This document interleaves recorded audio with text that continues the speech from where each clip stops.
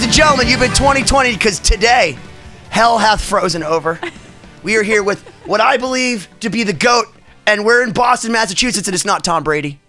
He's actually from the same island in the Azores as my fiance. Plays guitar like nobody's business.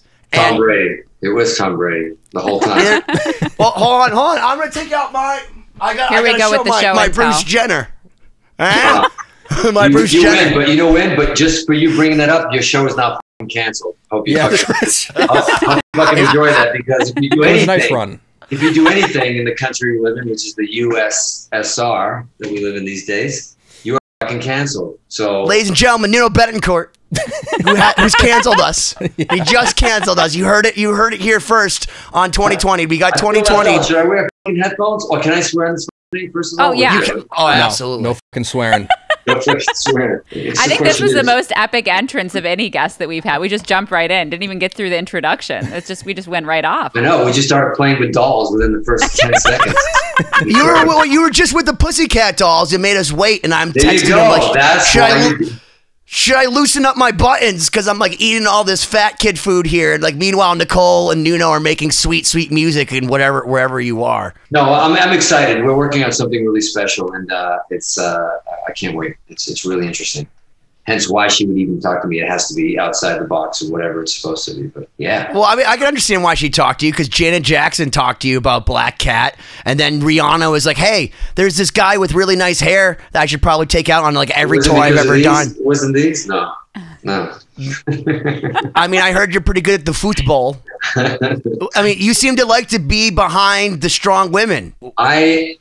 Once again, for the fear of being canceled, I am a woman trapped in a man's body. I always have been. I always relate to women really well. And I love women. And, I think they're the most beautiful creatures in the world. Oh, thank you. As the woman on the show here. And, no, why is that? Why won't any guys work with me? What the f? You just gave me a fucking complex, man. Thank you so much. You just mentioned. Well, I mean, technically. Nicole, Rihanna, Janet. Tony Braxton was a good one, but Jonas was Michael. Why couldn't I have been working with Michael? Slash, and Eddie, the GOAT. What do you mean the GOAT? You worked with a Jonas brother. That's pretty big.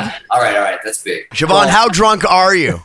I don't even know at this point. I'm just very excited that we're all here. I'm drinking red wine. Good for you. You're drinking red wine in like a coconut. It's my like opaque glass, so that I can maybe get away with saying I'm not drinking wine, but it's pretty obvious that I'm drinking wine. So you said it out loud. I like it. I would have a little bit of wine if I didn't have to just run in here and she ran down the stairs and I had to run in here. We'll let you go get your wine. Go get your wine. We've waited long enough. Go get it. You just have to promise to come back.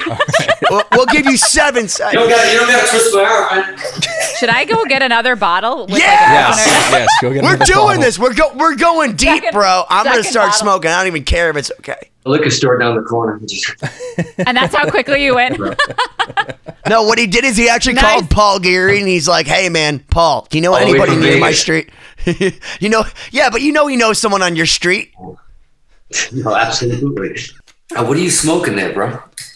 This is the dabs. This is the My God, the hardcore it's a new contraption stuff. Every time. I got this really ugly how do you get that really beautiful creamy sunlight that you guys are working over there? Like, why do I get the real harsh? Do I look all right? I don't know. You look great. You have not aged. Actually, we were talking do you want to know how? Listen, Nuno. You look absolutely beautiful. By the way, don't worry. Between me and Benny, nobody else is gonna get a fucking word in this fucking interview. You know that, right? That's how the show kind of works. Oh, it's always like that. And then you add me into it, and it's like I don't shut up either. So we're all. This was given to me by our mutual friend Paul Geary from a very early time, and if you look, Nuno looks exactly the same. Where is it? Look at this. It's from Modern Drummer magazine. What's the hair? I mean, you really do look the same. I strategically placed the hair. All this way. Sorry. There it is. Yes. Look at him. Look at him. We have to do like the split screen, like the 75-year challenge. Listen, he did it. Dying 3 times vampirical thing that I got going on. I'll let you guys in on it, but I can't tell the whole world about it. But you guys for sure are. Well, there's only 7 people watching. Yeah, no one listens or watches this show, so you're good.